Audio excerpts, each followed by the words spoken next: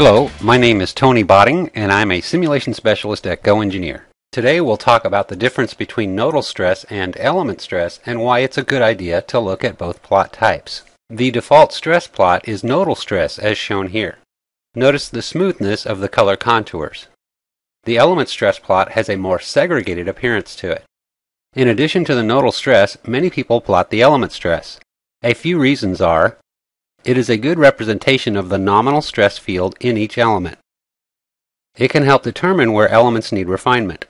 Generally, the more refined the mesh, or smaller elements, the smoother the transition in stress values. It helps to get an idea of the convergence range for stresses. Barring any singularities, the element stress plot should approach the same values as the nodal stress plot. This image shows how the calculations are performed.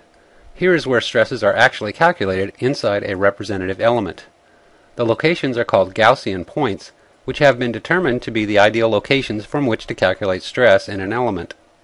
Once that is done, the software extrapolates the stress values from the Gaussian points out to the nodes of the element. On the right are element stress values. For this case, the software averages the values that it calculated for each node belonging to an element and plots the value for that element. On the left are nodal stress values. For this case, the software averages the stress values of all nodes that are common across elements and plots the value for each node. So hopefully you can see the nodal stresses and the element stresses are just different ways of looking at the same data. It is good practice to assess the difference in nodal stress and element stress. A convergence criterion can be that the two should be within 10%.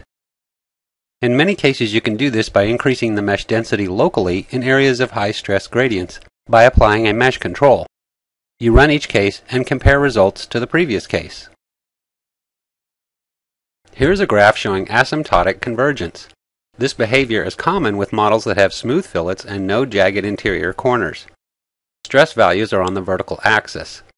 Run cases are on the horizontal axis. Moving to the right represents increasing the mesh density on the model. We've recorded the values of maximum nodal and element stress for each case. Notice the two curves start to approach one another as the mesh density is increased.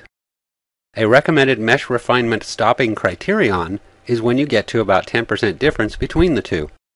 This value is recommended because laboratory test data frequently have a spread of about 10%. You can therefore claim convergence for the stresses in this model are within 10%. You might want to pause the video to study the spreadsheet values used to create the graph. In this video, we've discussed the difference in nodal stress and element stress and why it's a good idea to evaluate both types of plots.